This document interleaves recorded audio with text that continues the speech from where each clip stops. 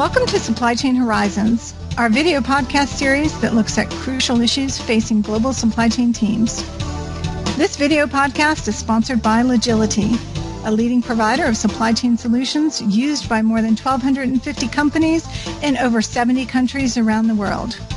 You can access this podcast and many others by visiting logility.com. Just click on the library link.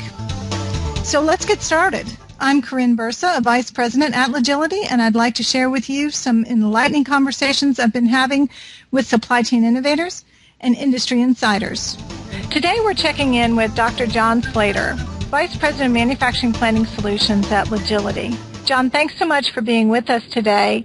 It's a great opportunity for us to tap into your experience as a practitioner, as an educator, and as somebody who's been driving innovation around optimizing production environments.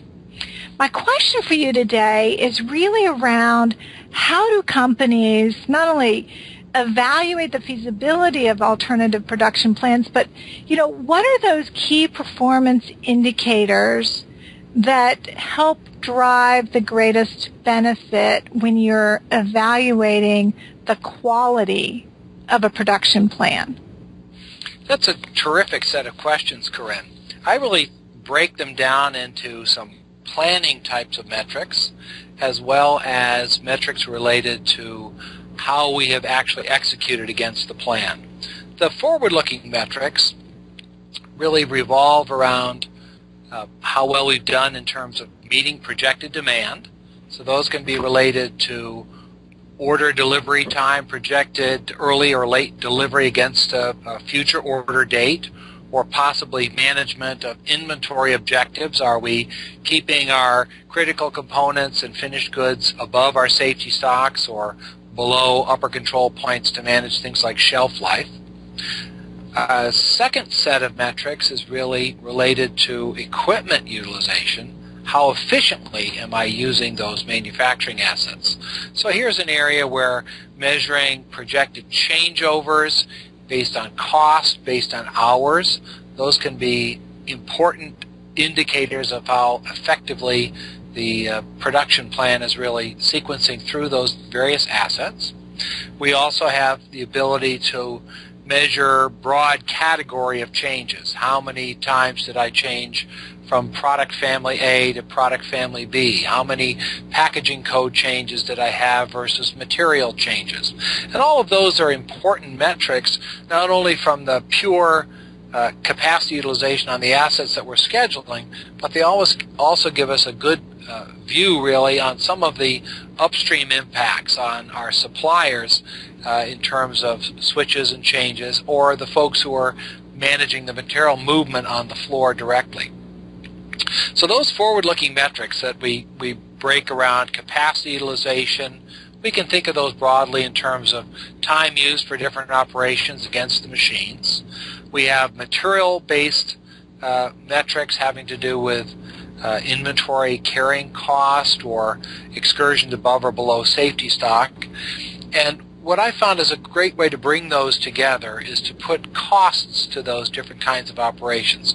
That really helps us when we're speaking not with a factory manager who might be interested in equipment utilization, or a customer support person who might be interested in terms of due date compliance with customer orders, but perhaps working with a CEO or a factory manager who also has a very major perspective on the overall costs of operations.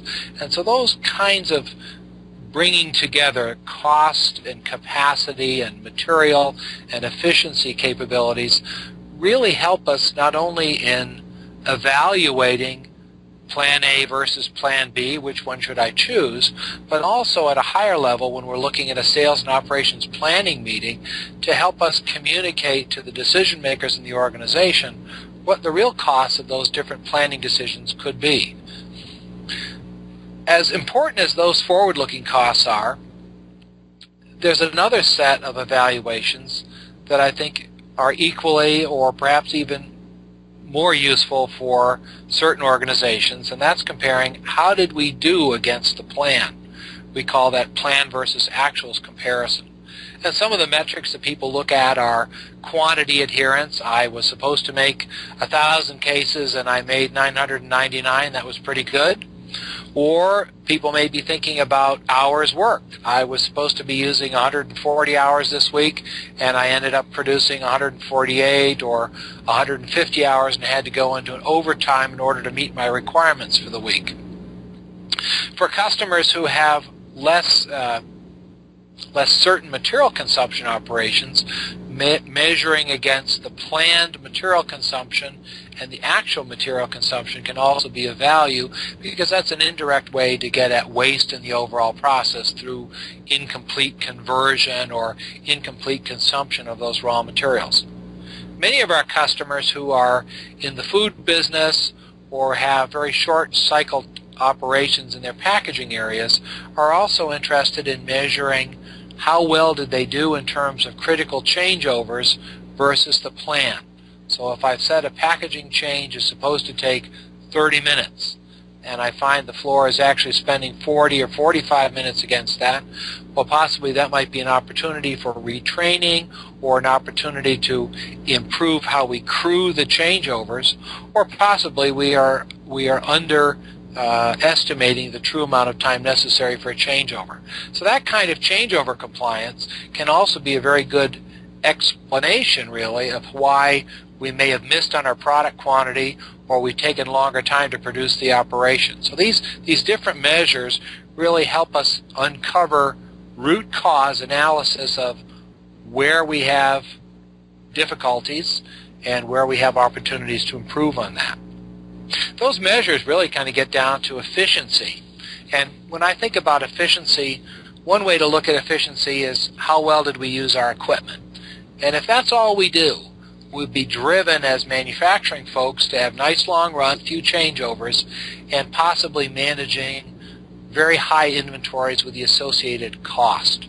So if we broaden out that view on efficiency to really think about efficient use of capital and inventory investment as well as the equipment investment, that can drive out some of the older approaches such as absorption cost methodology to look more at the true picture of the total cost of those scheduling and sequencing decisions that we make every day as we're running our factories. Another area that's coming up of interest in our customer base, Corinne, is really to look at the impact that our production decisions have on the environment and the world outside of our factory and outside of our customers.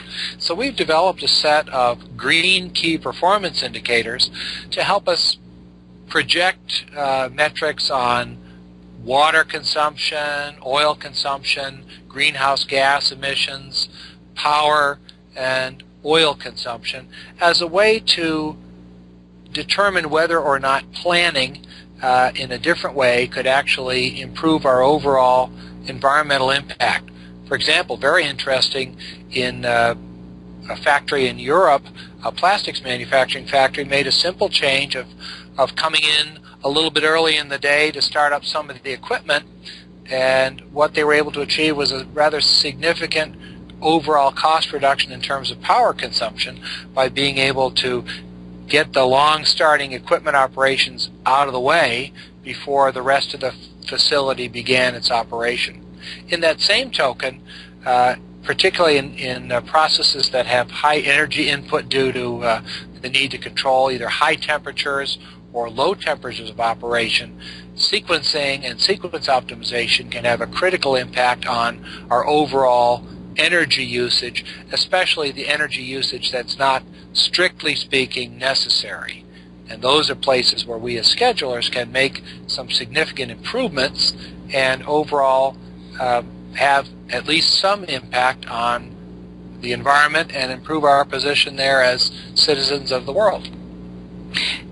Well, John, now that's very interesting to me, just kind of this overall discussion about the top KPIs. So you broke it down by cost or forward-looking metrics, and then you talked a little bit about plan versus actual, and really the variety of ways that can be measured, and then kind of that traditional sense of efficiency, right? If we could produce nonstop in a perfect world, what would that look like? And then I love the fact that these green performance indicators or sustainability indicators are becoming increasingly important. Do we have the ability to view these things together in context so that we can really look at our performance from all of these different angles? Terrific question. Absolutely. We have really a wonderful graphical display that we can view multiple time phase key performance indicators simultaneously for various different run strategies. So a simple one might be, I work a 5-day week and I have to start 8 weeks in front of a high demand season, versus I work a 6-day week and I can begin producing closer to that spike in demand. Well, those are two very simple kind of planning decisions that I might make. Do I schedule overtime or not schedule overtime? And different dials are being put in place. Some things get better and some things get worse.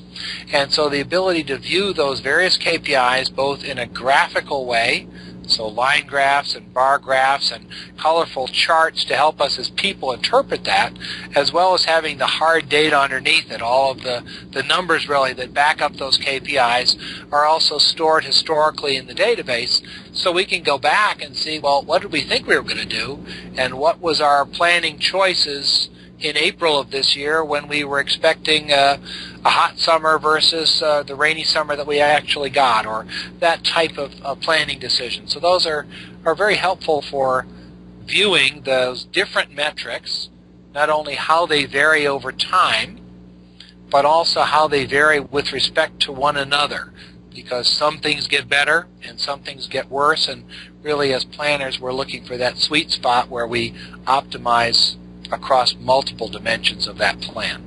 Absolutely. You've always got to introduce a little reality into the picture, right? You sure do. And there you have it, a perspective on the top KPIs that drive the greatest benefit in evaluating the quality of a production plan. Dr. John Slater, thank you for sharing your perspective with us today. Thank you so much, Corinne.